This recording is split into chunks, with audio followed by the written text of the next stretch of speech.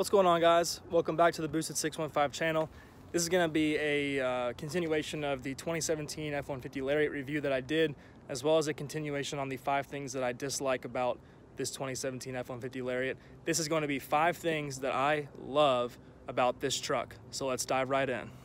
Now, right off the bat, I can tell you one of the first things that I love about this truck is these 20-inch kind of snowflake wheels. The owner of this truck, if you've watched the review, I mentioned that he put on a 2-inch leveling kit and a 275/65 BFG KO2, so it's about a 34-inch tall tire. And I think that the tire design complements this wheel very well. But overall, I think this is one of the best looking wheels that you can get on a truck right now. Besides maybe the platinum wheels, I do like those a lot. Those are the ones that I have on my truck, so I'm a little bit biased. But I love the 20-inch snowflake design that Ford came out with on this body style, especially when they get cleaned up. I'm about to detail. So when these wheels get cleaned up, they are just absolutely beautiful. Now, another thing that I love about this truck, and yes, you guys will say, well, you said you didn't like it when you said your 5 things you dislike, but I will say that overall, the headlight design of this truck is beautiful. There you see the LED headlight on, and it's a little bit harder to see the amber glow, but that's okay because that's something that I dislike. We're talking about things that I do like, and I do like the overall design of this headlight. I think it complements the look of the truck very well, and I think it's a very nice modern touch that they did with this headlight. I'm a big lighting guy, so another thing that I really like is the taillight design for this truck. The way that they did the outer ring with the turn signal, stop, hazard, brake light in the middle. That's something that I really like, and I love the way it looks. I think it looks very clean and modern. I'm a little bit concerned about light output from this angle at night, but overall, I love the design and functionality of these taillights. Now, coming inside, a feature that I absolutely love about this truck is, you guessed it, the full twin panel moonroof. I mean, this thing is absolutely massive, and I don't know of another truck in this year and 2015 when they introduced it where you could get a twin panel moonroof. I mean, this is some luxury car stuff here, guys, and this is something that when I at some point get a new truck, I don't think that I could possibly order it without.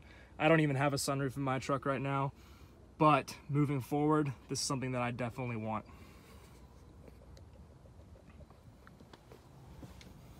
Now for the next one, we'll have to move over to the driver's seat because it is a very small, minimal feature that is actually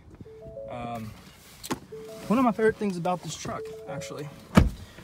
Now we'll have to turn it on to get this to pop up, but if you'll notice, with this being an EcoBoost, you actually get, ooh, sorry about that, guys.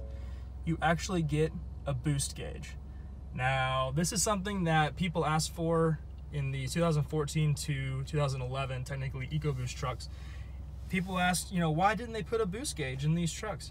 And I don't know if Ford necessarily listened to that, but in this truck, in this generation, when you get the full kind of digital display here, you do get a boost gauge there. And that is something that I think is very cool. Now, you'll see while we're in park, it's not kicking into boost, so you don't see it, but we'll go ahead and put it in drive here. And you'll notice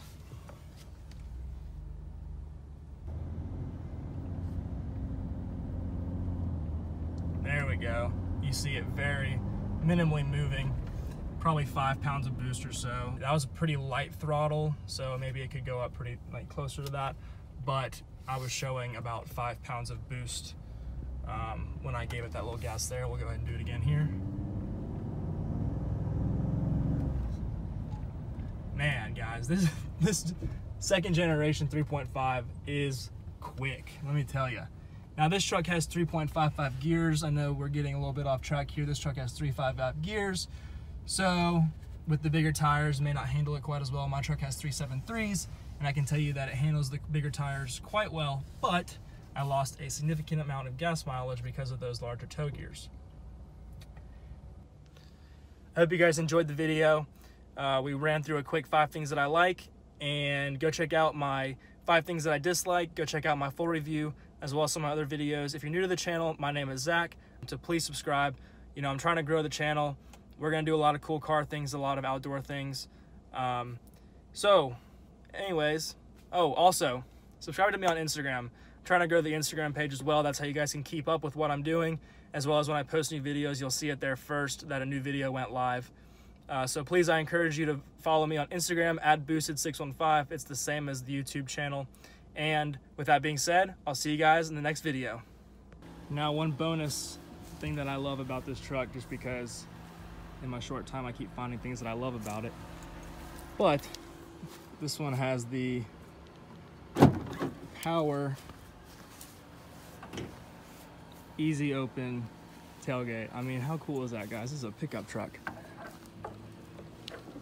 Now, it doesn't have the up like the new Chevy wheel or new Chevy NGMC wheel, but this thing, even from the key fob, you see, I'll double hit the key fob. Look at that, guys. I mean, that's just awesome.